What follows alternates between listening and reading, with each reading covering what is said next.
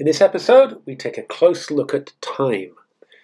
Now, I planted this by putting a plant in the ground, but here I chose to sow seeds. Now, the challenge with sowing seeds is that you're going to get all sorts of other things grow, and you can't be quick to weed because you might be pulling out the very plant you want. This plant here is Verbena bonariensis. That's not what I want. That's not the thyme. But if you thought it was, you would leave it, and then it would grow 3 feet tall. So you have to pay great attention to what's growing and look at leaf shape.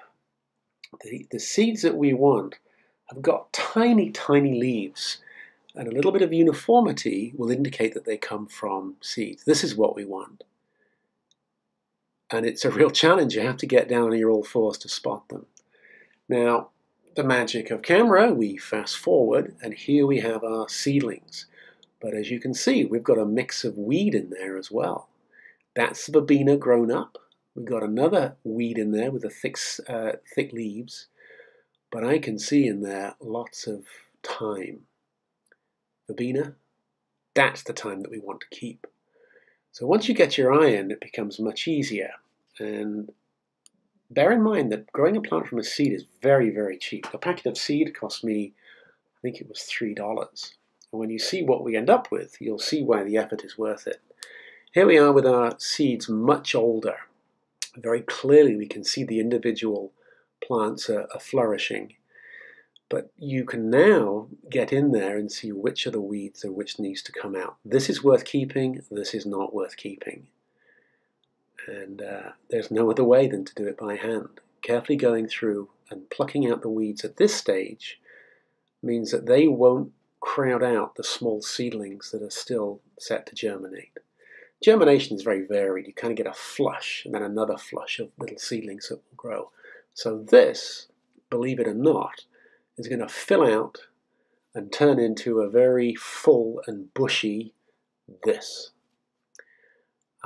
Here we are in early August, and with a sharp pair of scissors, not clippers, I'm busy giving this a bit of a haircut.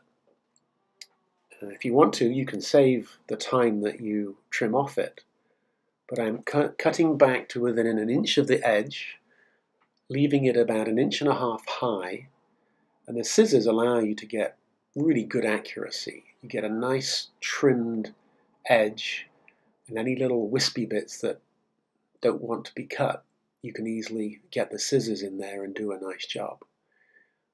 Use the edge of the bluestone, and that's a great marker for you to make sure that you're cutting parallel.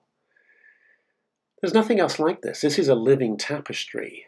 You get in there, you trim it, and you get this nice, crisp, organic feel. You come back to this site in 2 weeks' time, and it will have put on a brand new flush of growth and look just beautiful.